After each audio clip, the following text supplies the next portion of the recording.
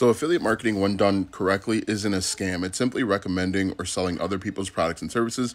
Let me give you some real common examples of affiliate marketing. So Think Media has 3.8 million subscribers and they're doing affiliate marketing. This video right here, best camera for YouTube, that's an affiliate video. This video right here, best microphones for podcasting, it's an affiliate video. The key is they're actually solving people's problems. There's actually people going up to the search bar and they're typing in best microphones for. Let me show you. So again, I'm back over here and you can see people are searching for best microphones for gaming, recording, YouTube, streaming.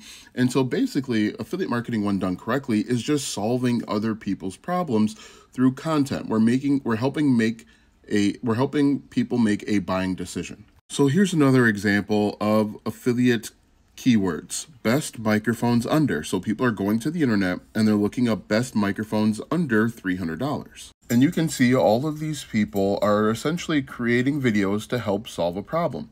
This one, for example, has 500,000 plus views. And if we clicked on these links, clicked on the links in the video would probably go to Amazon. All of these links here are affiliate links. Amazon is the biggest affiliate network in the world with almost 1 million affiliates. This is essentially another affiliate keyword. People are comparing two different types of cameras, X versus Y. Again, good affiliate marketing, we help people make a decision. Bad affiliate marketing is the spray and pray method. For example, this person here has 22,000 views on this video, and most likely he's got links that take you over to Amazon. I actually stand corrected. He takes you over to Sweetwater. Sweetwater actually has an affiliate program as well. In fact, there are over 10,000 affiliate programs out there. In fact, your favorite company probably has an affiliate program. This is an affiliate program for Target. Walmart has an affiliate program.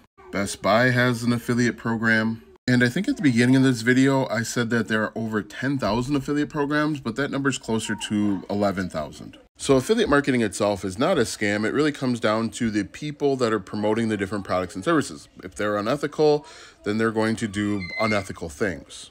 I started my online business as an affiliate marketer. The first thing that I promoted was Bluehost web hosting. The second thing I promoted were actually security cameras, Ring video doorbells with a YouTube channel, and a blog. And so affiliate marketing is not a scam.